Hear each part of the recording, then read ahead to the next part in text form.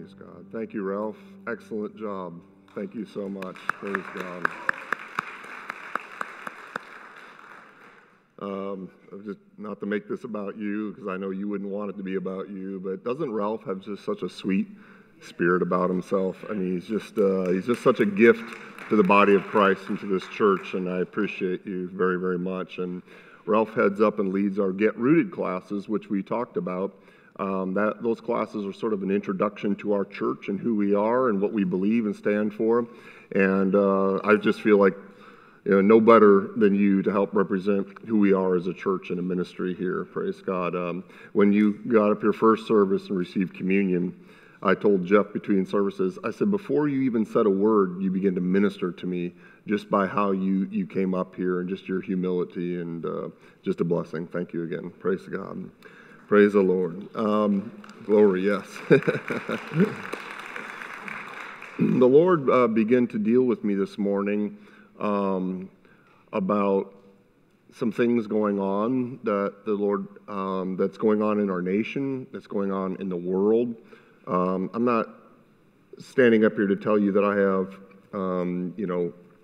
any secrets to reveal to you about what's going on specifically, but there are things that are happening in the world today that are not of God.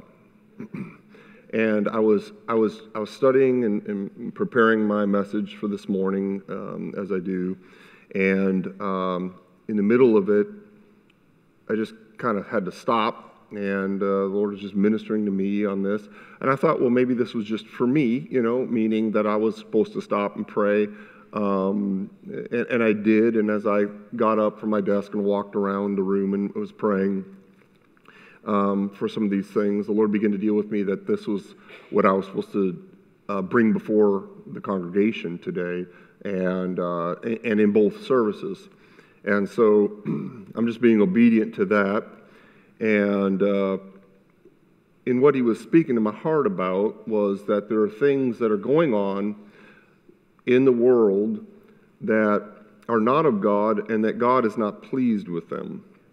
And there are things that are happening or about to happen that can change the course of our times and our nation and other nations. And that these things can go one of two ways in the next few days. But if we, the church, would hear from the Lord and pray, things will begin to change today. So that was significant to me. And immediately what followed that was a scripture found in Zechariah where it says it's not by might, it's not by power, physical power, natural power, but he says, but it's by my Spirit, saith the Lord. And I then went back to my desk and opened up my Bible and began to read where that was found in Zechariah. And then I looked at it in the Amplified translation as well, the classic translation. And one thing that stood out to me was that ceasing it to yield, it said, causing it to yield, a ceaseless supply of oil. And I thought that was significant where it said a ceaseless supply of oil, because I've been teaching on the anointing in the last few weeks. And the anointing is symbolized with oil throughout the scriptures. And we know from the scriptures, we let the Word of God reveal what He's trying to say. And that's important for you to know. Let the Word of God reveal what God's saying. Okay? That the Word of God, we looked in the book of Isaiah, and it were referred to the anointing, if you remember this, and it said that the anointing is the burden removing, yoke destroying power of God. And as I read this ceaseless supply of oil, I thought, well, certainly there is a ceaseless supply of the anointing, the burden removing, yoke destroying power of God. And when I read that and that came to my mind, I began to think about all that's happening in the world today, the evil. You hear it, you read about it, it's talked about. Yet the anointing of God, the burden-removing, yoke-destroying power of God, which is stronger and greater than any problems and any evil that the devil can stir up and conjure. This ceaseless supply of the anointing is powerful. And even though there are things that are happening in China, there are things that are happening in North Korea, there are things that are happening in Russia and in Ukraine, there are also things that are happening in other parts of the earth and of the world, even in our own nation, that are not being talked about, that are not being spoken of, that are not being reported, things that are happening in darkness and things that are happening in secret. And the devil is attempting to slip these things by the church. Because the church is very significant in the earth. I'm not talking about, when I say church, I'm not talking about, I don't want you to think in terms of a religion or a building. I want you to think about in terms of the body of Christ. You and I are very significant for this time that we're in. The Bible talks about how the effectual fervent prayer of a righteous man availeth much. Our prayers have significance, great significance. And the enemy has tried to, for lack of a better way of expressing this, dumb down the church and prayer amongst Christians to make Christians think the prayer is insignificant. But prayer is very significant in the earth today. It's very significant that you and I pray, and that we pray prayers of faith, and we release power and authority when we pray, right? You learn that at this church. You don't just pray and hope and, a lot of people look at prayer like gambling. It's not like that. When you pray, you believe, you receive. We look at that in Mark 11:23, right? How many times have we read that in this church? We see that prayers of faith get results. And that the enemy would love nothing more than to slip things past the church, because the body of Christ, the church, is the one, let me say it like this, entity that can do something about it. We can stand against evil. Like you can't put all the big guns lined up. Nuclear power can't stop evil.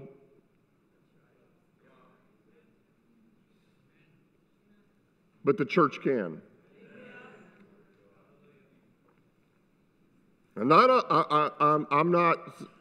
I absolutely am so grateful for our military and for our armed forces in this nation.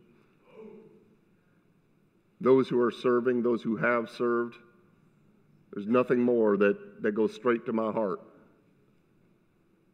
than our military men and women.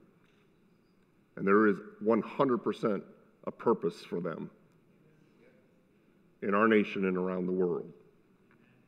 So I'm not belittling that in any way, shape, or form. But I am saying that prayer in the body of Christ has actually even more significance than that, than them. And things can be slipped by the church.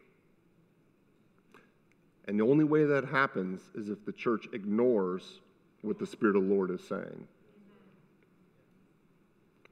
But nothing gets past God. Nothing gets past the Almighty. He knows everything that's going on. Do you remember in the book of Kings when the prophet of God was instructing the armies of Israel, and he was giving them direction based on what the Spirit of the Lord was saying for them to do and where to go and how to go about warfare. So much so that their enemy and its leader was convinced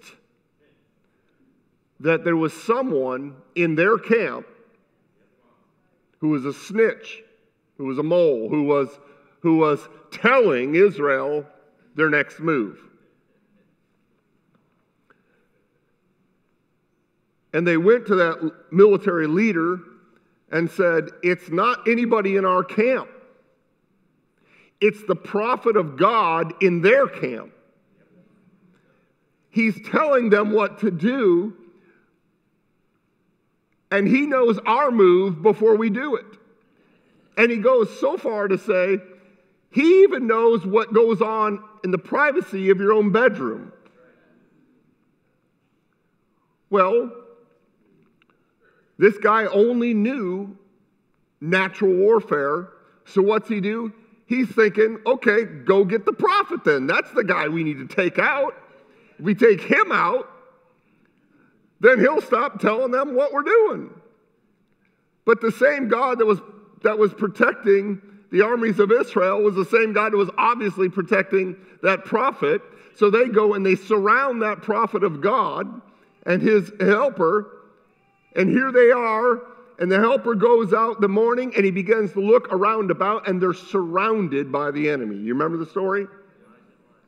And he goes back in and says, "Master, what are we going to do?" He says, "Fear not." He said, "There be more with us than be with them." Now, what was that prophet of God seeing? What in the world is he looking at? Well, he wasn't looking at what was obvious and in the natural. I'm going to say that again. He wasn't looking at what was obvious and in the natural. But what he was seeing and looking at was into the realm of the Spirit of God. And there is a spiritual realm of God that is in and around us today. And church, we have access to see what it is that God would have us to see by His Spirit for our life and for our nation. And then the prophet of God says to this young man, "Open his eyes that he might see." Now, he wasn't talking about his natural physical eyes, because his natural physical eyes had no impairment. He was talking about the eyes of his understanding, his spiritual understanding. And when the Lord opened his eyes to see that, he saw chariots of fire surrounding the enemy. And that enemy did not take out that prophet. Rather, they walked him right into the camp. You can go read about it. And then you look at the Apostle Paul's writings in Ephesians. And I'm just going to read through some of this here. Praise God. It says, "That the God of our Lord Jesus Christ, the Father of glory, may give unto you the spirit of wisdom and revelation in the knowledge of Him." I'm reading Ephesians 1:17, now going into 18. And it says, "The eyes of your understanding." Say that with me. The eyes of your understanding. That's what is being referred to here, right? You have eyes of understanding. Say, I have eyes of understanding. One way I want you to think about this, or you consider thinking about it like this, I should say it like that, is that your spirit man, who you really are, you are spirit, you have a soul, and you live in a body. Your spirit man has the ability to see, has the ability to hear. It's how you hear from God. It's how you see these things from God. Amen? And you say, well, what do you mean see these things from God? Well, don't get all caught up in it. Don't get all worked up in it and say, well, I've never seen anything from God. Well, you maybe have and didn't recognize it. Or maybe you just didn't open your eyes to see it. You can close your eyes, natural physical eyes, and you can close your spiritual eyes. I mean, you don't want to see something. Maybe you watch a movie and there's some part coming on that you go, and you close your eyes, right? Well, people kind of do this with their spiritual eyes. They don't want to deal with it, especially if the enemy has lied to them and told them that they can't do anything about it, that they're so insignificant. They just sort of close their eyes to it. They pay it no attention.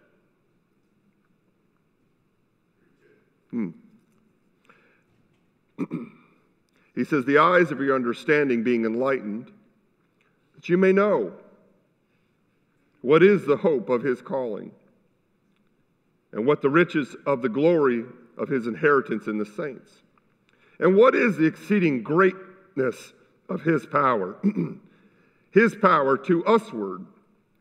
Let me read that again. His power to usward. There's a lot in that right there. Who believe? Say, I'm a believer. So you as a believer, the greatness of his power to us. He says according, so now it's according to something. And it's according to the working of his mighty power. Oh, that's powerful in itself, isn't it?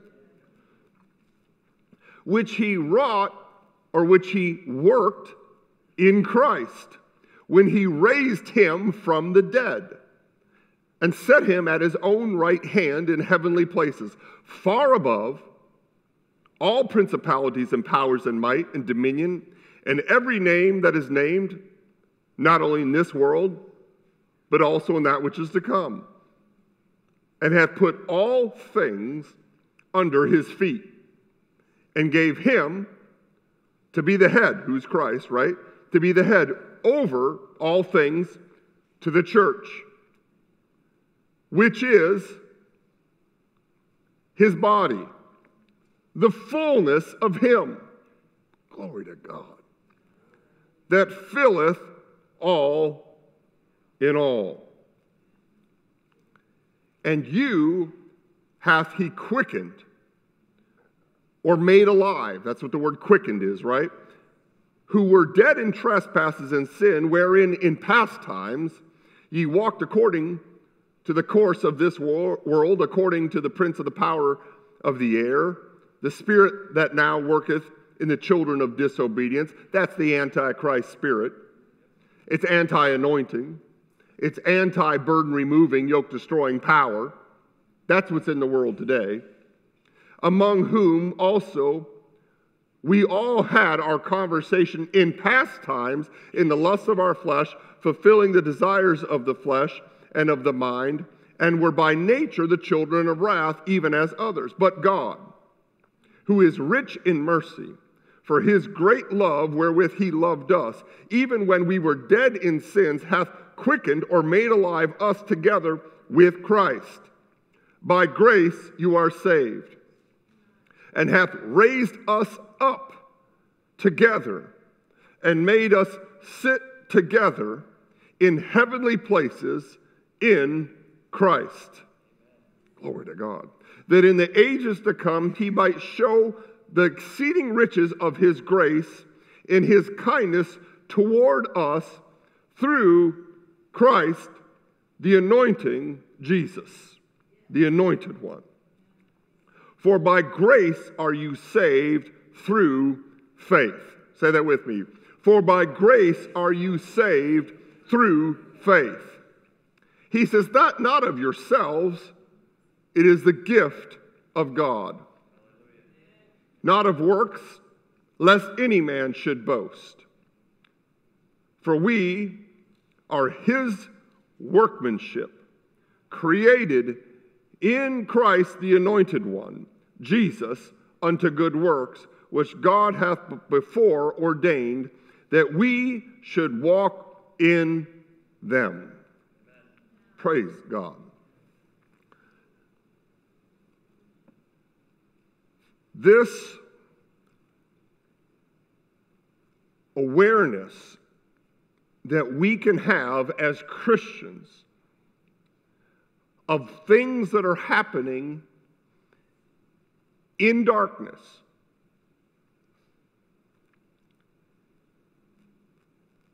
this awareness that we have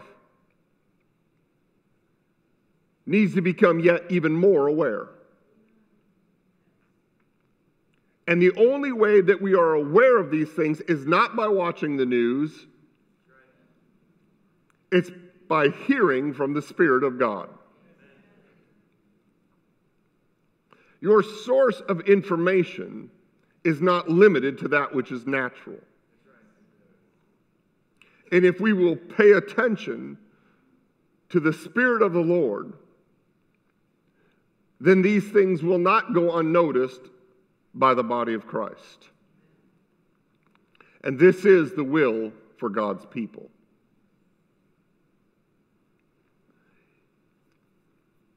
In Chronicles, 2 Chronicles, very familiar verse, in chapter 7, verse 14, says, if my people, who are called by my name, shall humble themselves and pray,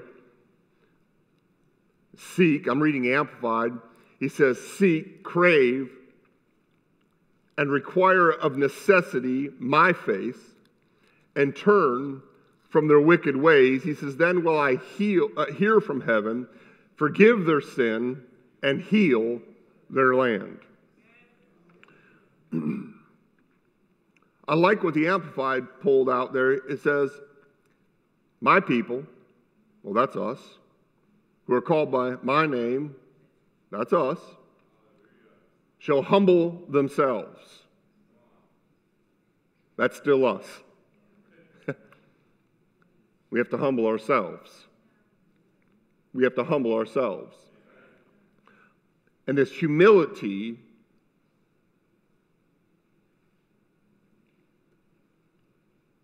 is imperative to have in place before we pray.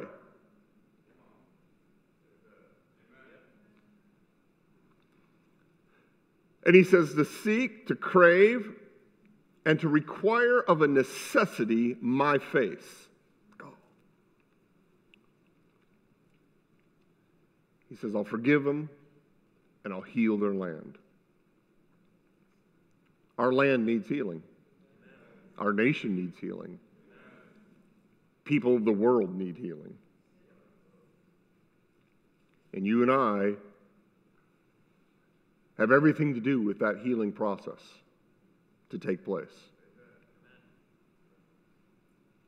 You don't just say, well, God heal them all. I hope you can get it done. No, there's some humility. There's some praying, some seeking that we do as the body of Christ. He's the head. He's the overseer of the church. He doesn't have to have the news tell the church what's going on. He can speak clearly and effectively to his body. And what I've noticed in my life over and over again, and I've seen this in the lives of other people as well, it's a very familiar, even a military tactic, is that the enemy will try to distract and get our attention on other things in order so that he can slip something by us on the other side. Or he'll get your attention on this thing and attack you from a different angle. But the Spirit of the Lord knows exactly where our eyes need to be looking and what we need to be seeing. And so this is important for us as a church that I remind you, a lot of you probably know this, but I remind you, let's not be distracted by what is obvious. I think back I've seen, military movies. When I was a kid, my dad liked military movies. I liked military movies. And I remember one tactic was like in a jungle, all this greenery all around, and all of a sudden there was something that was like white and hanging from a tree, which was out of place. And then all of a sudden they fixate on them, and here comes the enemy. And I see that oftentimes how the enemy works today.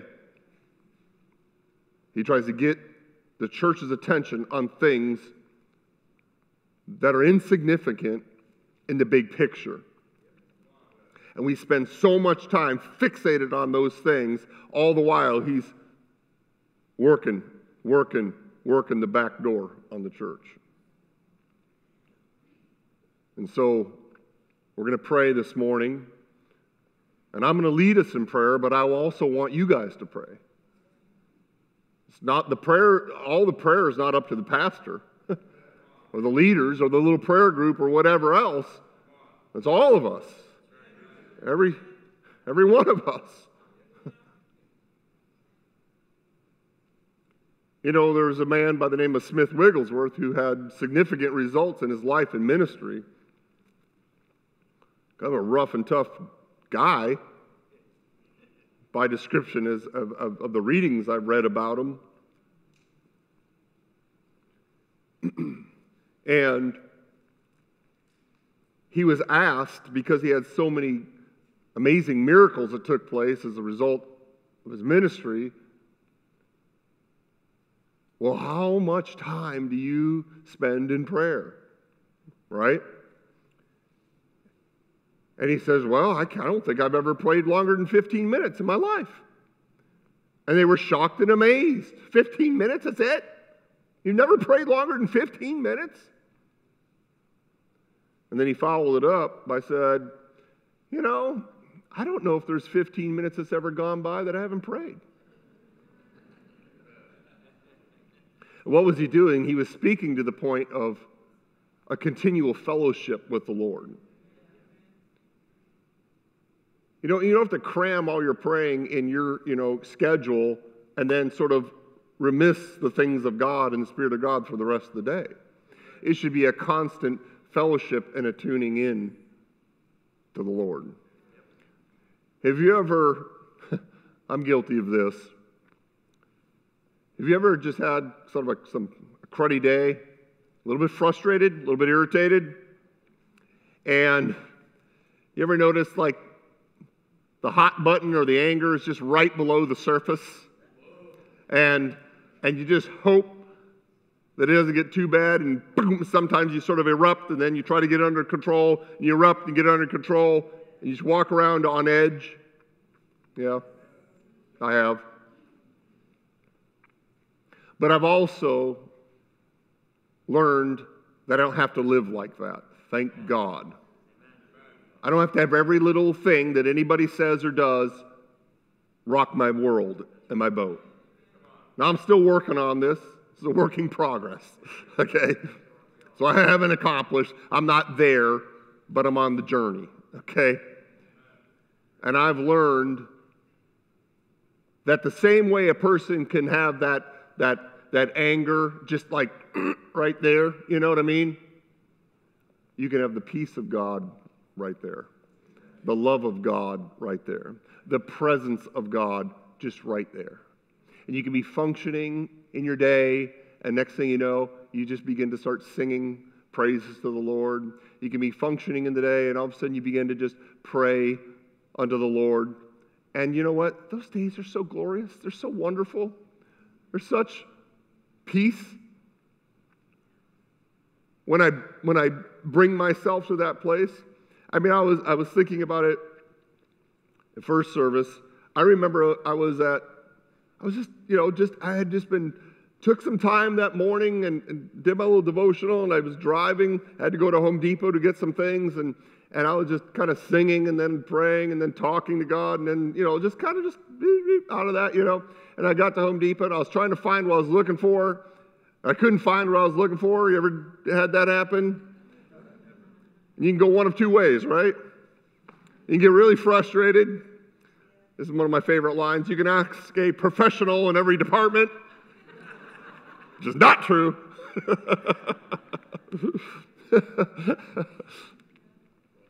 But I remember I just began to just pray. I said, Lord, thank you for showing me and revealing to me exactly where this is at. And I remember finding what I needed, and it wasn't even in the right place. And it wasn't even where the associate said it was. And I'm like, God, it's just so amazing how much we limit you in our life, and yet you knew where this little item was the whole entire time. I remember another time I was at my computer, and I was doing computer work, which is not my favorite thing to do. And I was having challenges with it and with what I was trying to get accomplished. And I remember I just began to pray and pray in the Spirit. I began to sing and things like that. And you know what? When that happens, in the presence of the Lord, there is no strife. There is no stress. There is no worry. There is no care. And you can invite the presence of God in everything you do, 24 hours a day, 7 days a week. And I believe this is how the body of Christ is actually designed and created to operate. And you may be thinking, that is the most foreign idea to my mind, what you're talking about, that I've ever heard. Well, there was a time in my life where it was kind of foreign to me too, you know. But I had a really good example, which was my mom, who did this on a regular basis. Now, she wasn't perfect at it, but so many times I learned how to really just welcome, and she would teach us as kids the presence of God. And we were little guys, you know, and she would teach us, hey, you know, invite the presence, you know, realize that the presence of God is with you all the time. And you could just enter into his presence anytime you want. You think about that? A lot of Christians don't. Some Christians, the only time they are even somewhat remotely aware of the presence of God is in a meeting like this, like a church meeting. Well, you're missing out. And you don't need to miss out. We need to be aware. Because when our eyes are closed, the enemy can slip things past us. But when our eyes are open, we can see some things. Amen? So I'm going to pray, and I'm encouraging you and asking you to pray with me. I'll lead us in prayer. Thank you, Jesus. Heavenly Father, we come before you in the name of Jesus Christ. And Lord, we honor you. You alone are worthy to be praised. And Lord, we thank you that you have given to us a standard of righteousness, and a standard of truth, that you are faithful, that you are just. And Lord, you are just to forgive us of all our sins and cleanse us of all unrighteousness. Thank you, Lord, that you have instituted communion. And as we participated this morning and received of the elements, Lord, I thank you, Lord, we are yet again reminded of your grace, of your mercy, of your love, and of your power. So, Heavenly Father, I thank you. And we ask you to bless and to heal our land. We pray for our nation. We pray for its leadership. We pray for its citizens. And we pray for all of its inhabitants. And that they would know you as Lord. That they would serve you as Lord. They would know you as their Savior, their healer, their deliverer, their provider. And Lord, we pray that we as a nation would have no other gods before us. That we would never bow down ourselves to any other image or any other idol, and serve no other than you. We would not serve money, fame. We would have nothing above you. And we pray that we hide your word in our hearts, that we might not sin against you, and that we would walk by faith and not by sight, and that we would love you with all of our heart and all of our soul and all of our strength, and that we would love our neighbor as ourselves. Say that with me. And that we would love our neighbor as ourselves. Say it again. And we would love our neighbor as ourselves. And Lord, we recognize that's not just the person who lives in the physical home or apartment or condominium next to us, but this is loving mankind, loving those who are closest to us and around us each and every day. The people driving on our roads, the people that we shop with and hang out with, and all those that are around us. And Lord, that we would diligently obey your voice and cleave to you. You are our length of days and our life. And Father, apart from you, we can do nothing. So we choose that engrafting in the vine, connected to the vine. And Father God, I pray for the saints in the body of Christ, that warriors would rise up and come forth by the Spirit of the Lord to fiercely tread down powers of darkness and wickedness,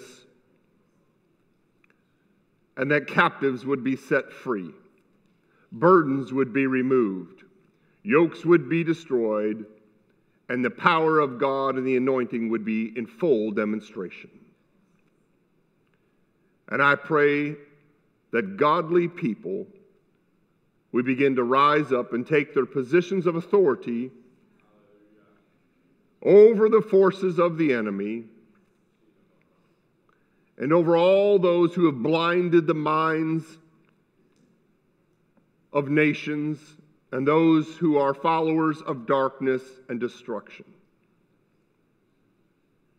And that unsaved people would be drawn into your kingdom and into your glory by the Spirit of the Lord, by the love of God, by the grace of God, by the wisdom of God, and by your provision.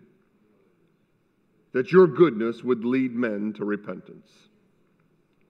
And that your Spirit would be poured out onto all flesh. And people's blinded minds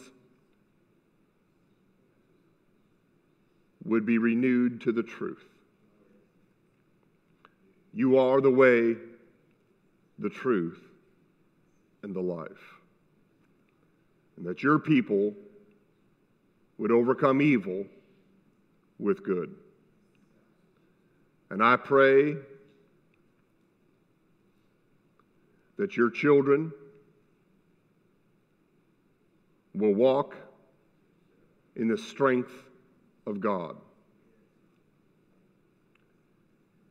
And as we enter into the arenas of influence that you have ordained for us to go into, that we would see victory at every battle. That we would overcome every obstacle, and that we would never be afraid in any situation. And we walk by faith and not by sight.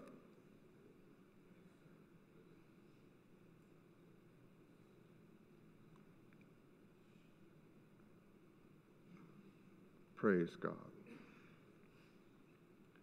Thank you that you have not given us a spirit of fear, but of power and of love and a sound mind. So, Lord, we pray that your church would go to another level of spiritual awareness, and that we would recognize the lies of the enemy. We would recognize strategic maneuvers of the enemy. We would pray accordingly by faith, and those plans and plots and schemes and wiles would be stopped. They would be exposed and brought into the light. And where the enemy has laid up traps of destruction for our lives, we would see them and avoid them. We'd trigger the trap and not step in it. And they'd be caught in their own devices.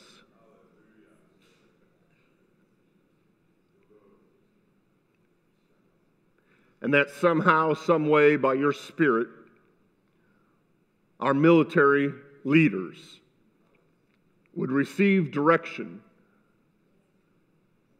that comes by the supernatural wisdom of God. And they would give command, not according to that which is of the natural understanding, but that which is ordained and directed of you.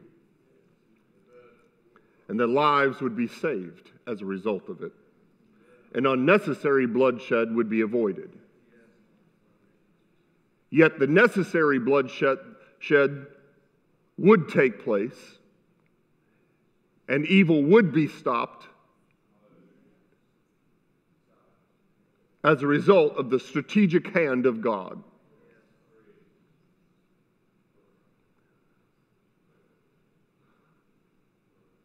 And Lord, that we would continue to look to you, the author,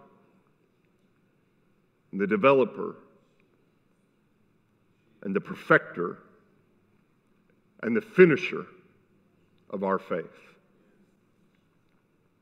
And we give you all the glory and all the praise and all the honor. And we refuse to be distracted and deceived. In Jesus' name, amen. Give him praise and glory for that. Praise God. Praise God. Praise God. I'm just going to teach you for just a few minutes here, because that was what the Lord had for me to do this morning. Appreciate your willingness. The Lord really spoke to me about our church, said you got to be willing to be nimble. You know what that means? You got to be agile. And as a pastor and as leader, you got to be willing and agile. Don't just get stuck in a routine, in a way, and that goes for us as a body of Christ, right? Because we have to be willing to what the Spirit of the Lord says. Go, we go. Do this, do that, right? And I said, well, that's not how we usually do it. Don't get used to how it's usually done.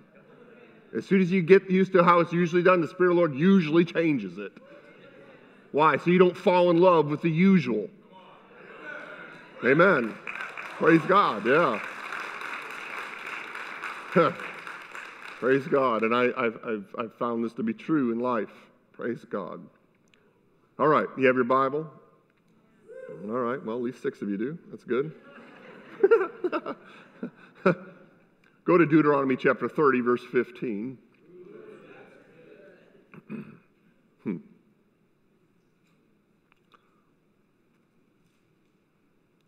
Now remember that your Bible is important. Your Bible is valuable. Your Bible has significance to you, to your life. It's not just like a history book that you kept from college. The Bible is God's living word. It's filled with life and wisdom for every day, for all time, forever and ever and ever. We are told that heaven and earth will pass away, but his word will remain. So if nothing else, hold to and cherish the word of God. Amen? Don't look at it. It's not some religious book. It's God's word for you and I. It'll stand the test of time. It has and it always will be. And God, through His Word, reveals His will for your life. There's nothing more frustrating than not knowing the will of God for your life. But there's nothing more satisfying than knowing it and following it. If you're frustrated about your life and where you're at, then just get into what God's will is for your life. And you can do that at any age, at any point. Amen? And you can either choose to cooperate with His will, or you can choose to ignore His will. I'm going to read here just a little bit. That was worth coming to church for right there. Now listen, he said, today I'm giving you a choice between life and death, between prosperity and disaster. He says, for I command you this day, and Deuteronomy 30:15, apologize, I don't know if I told you. I'm reading New Living this morning. He says, I command you this day to love the Lord your God and keep His commandments, decrees, regulations by walking in His ways. He says, if you do this, you will live and multiply, and the Lord your God will bless you in the land you are about to enter in and occupy. He says, but if your hearts turn away and you refuse to listen, if you draw away to serve and worship other gods, then I warn you now that you will certainly be destroyed. That's pretty heavy duty. What stood out to me was, he says, if you were drawn away to serve and worship other gods. If you are called to worship here, you're called to serve here.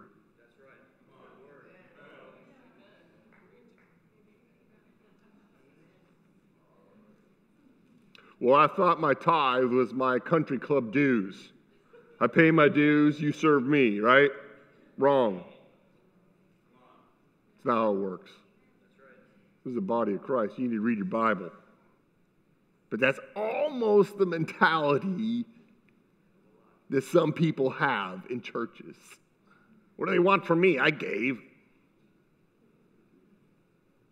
Yeah, how much? Enough. Well, there's a woman who gave 2 mites, and Jesus said she gave more than the rest of them because she gave her all. I said she gave her all. You say you give your all in church, a lot of people are like, oh, what time are we getting out of here?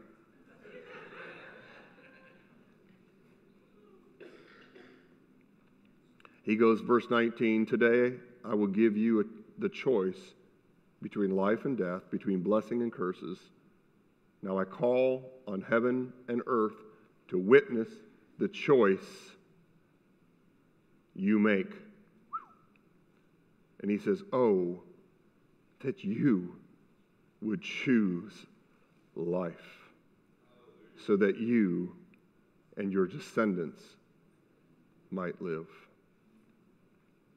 You see, the Spirit of the Lord is going to minister to us things that will change our life. Yet we must be willing to cooperate with the Spirit of the Lord. Because the Spirit of the Lord is there to teach us. The Spirit of the Lord is there. We looked at this a couple weeks ago, right? Oh, let me stop. Thank you for ministering last Sunday. I made a comment Thursday when you were here, but I wanted to do it Sunday morning in front of the congregation. Thank you, Minister Leslie, for ministering last week. It was outstanding. Thank you very much. Blessed our life. Appreciate it. He's here to teach us. The Spirit of the Lord is here to correct us. He's here to help us. He's here to lead us, right? He's here to guide us. All these things we know that the Spirit of the Lord is to do us. But listen, He never teaches us without instructing us. And what I mean by that is He never says, oh, this is what you're supposed to do, and you got to figure out how to get it done. No, He gives personal instruction on His teaching. And He sticks with you until you get it. He's like the teacher and the tutor. Have you ever had a teacher that teaches you something and you don't get it? And then they take the time to personally give you instruction so that they know that you get it? Isn't that just a relief if you've ever been a student and had a difficult time in a particular subject when you're like, why? And you're thinking to yourself, why can't I get this? You're just like this brain block or whatever else it is. But the teacher is so gracious and kind and patient and continues to help you and help you and help you until you get it. Have you ever had a teacher that doesn't do that? It's a raunchy deal. They're like, well, this is what it is, figure it out. Oh man, I used to go home and read. To the point you just want to give up. That's not the teacher he is. That's not how the Holy Spirit teaches. When he teaches, he instructs. When the Holy Spirit corrects, he helps us. He helps you to make the proper correction. Not only does he convict and correct, but then he helps you in your life with that correction to get you on that path. When he helps us, he leads us. When he leads us, he guides us. He goes before us. He says, this is how you do it. He doesn't point and say, do that, and you better figure it out. He personally takes our hand and guides us through it. And he never does any of this apart from love. There'll be love through every aspect of his help, of his teaching, of his instruction, of his guidance, of his everything of who he is. God is love.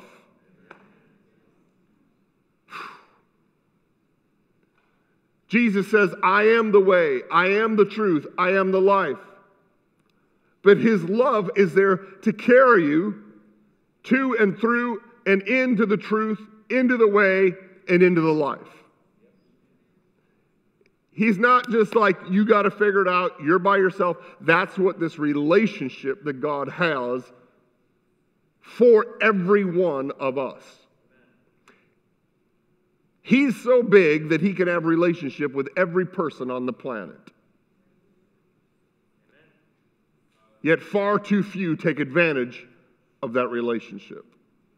Especially to the degree, I don't know if any of us really take advantage of it to the degree that we actually can. Some more than others, though. This is the God we serve. He's not an idol. He's not just a inanimate object. He's alive. He's risen. He is seated at the right hand of the Father. In fact, where we were reading there in Ephesians, remember, he said that he hath raised us up together and made us sit together in heavenly places in Christ. It's like even in his ascent, he never leaves us. He's still showing us a picture of this oneness with him. And this is the one thing that the disciples were kind of freaking out about because he was about to leave. Yet we see that in his leaving, he just brought us with him. You say, what are you talking about? We're here. In the realm of the Spirit, you can be two places at once.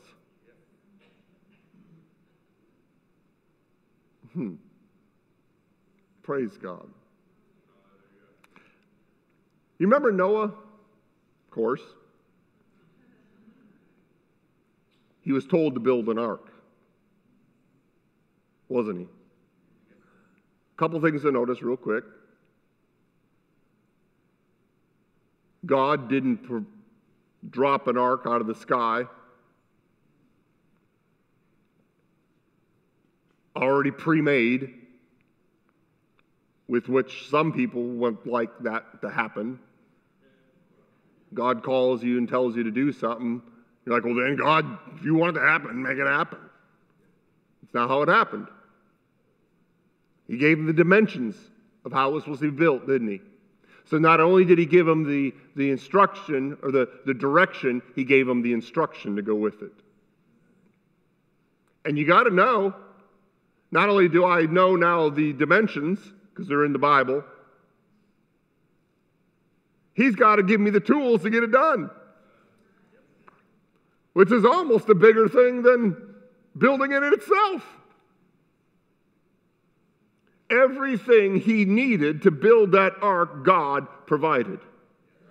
Everything you need to build your life in Christ, God has provided.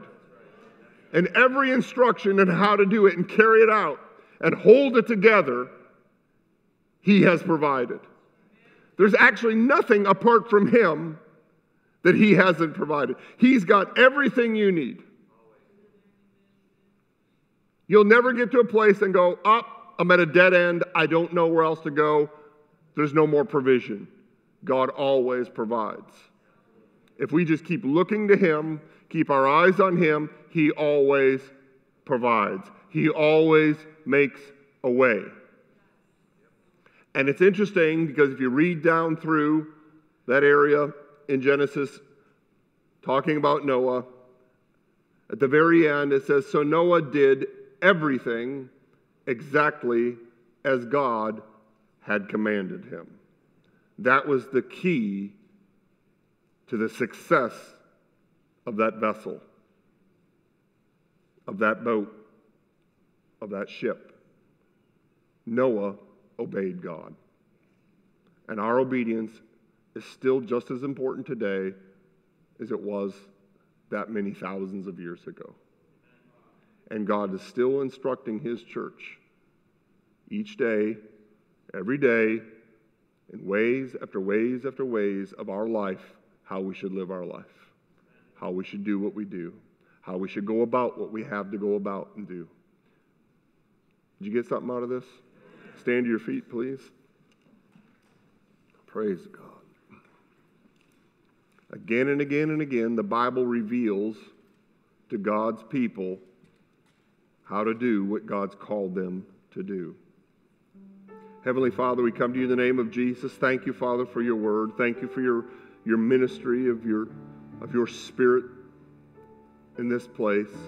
Lord, thank you for these people that have a heart for you, that love you, that serve you, that came to this church today to receive of you.